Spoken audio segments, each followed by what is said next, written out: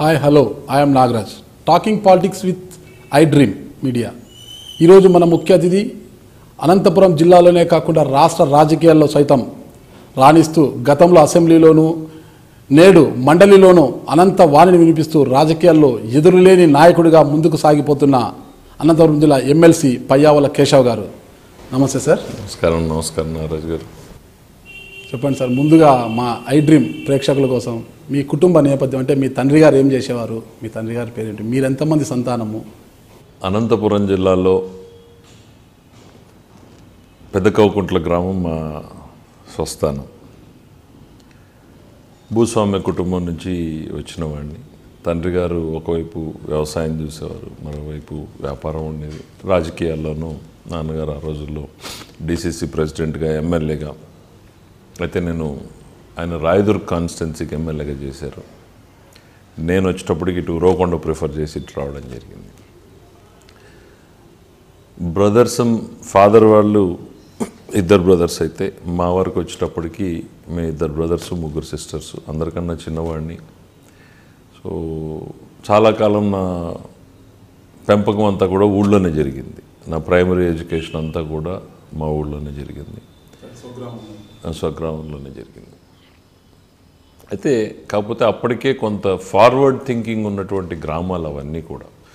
మా గ్రామం అనే కాదు, ఆ బెల్ట్ తీసుకుంటే స్కూల్స్ ఎస్టాబ్లిష్ చేయడంలో కాంపిటీషన్ ఉంది. అగ్రికల్చరల్ క్రెడిట్ ఇన్స్టిట్యూషన్స్ అంటే కోఆపరేటివ్ బ్యాంక్స్ ఎస్టాబ్లిష్ చేయడంలో కాంపిటీషన్ ఉంది. మీరు చూస్తే 3 కిలోమీటర్లకు ఒక గ్రామం ఉంటే ప్రతి ఊళ్ళోనూ హై స్కూల్ ఉంది, ప్రతి ఊళ్ళోనూ క్రెడిట్ కోఆపరేటివ్ బ్యాంక్స్ ఉన్నాయి.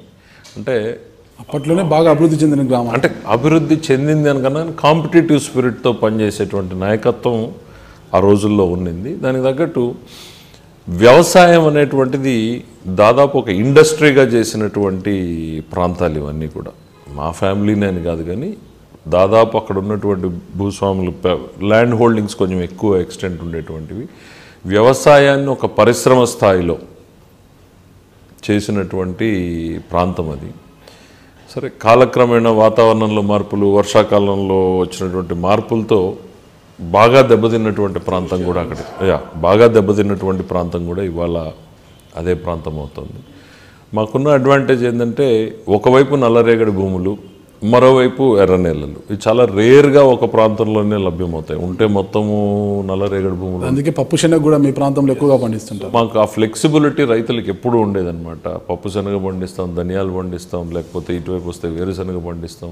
సో ఆ ఫ్లెక్సిబిలిటీ ఏ భూమికి సంబంధించి వర్షం వచ్చినా కూడా మాకు కొంత మటుకు లబ్ధి ఉండేటువంటి పరిస్థితి. ఎందుకంటే రెడ్ సాయిల్కేమో ఎర్లీ రైన్స్ కావాలి, బ్లాక్ కాటన్ సాయిల్కి వచ్చేటప్పటికి లేట్ రైన్స్ వచ్చినా పర్లేదు.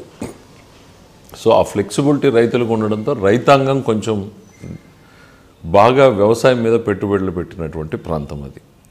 సో ఇక ఫ్యామిలీ బ్యాక్గ్రౌండ్కి వస్తే డెఫినెట్గా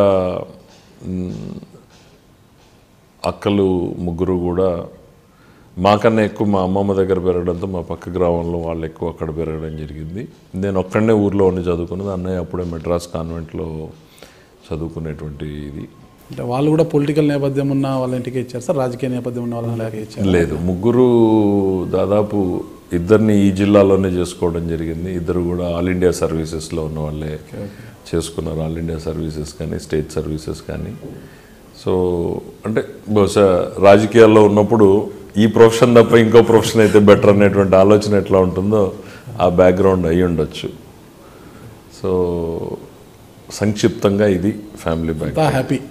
your English is very bad. Okay, your English is very bad. We can not give you admission in this college.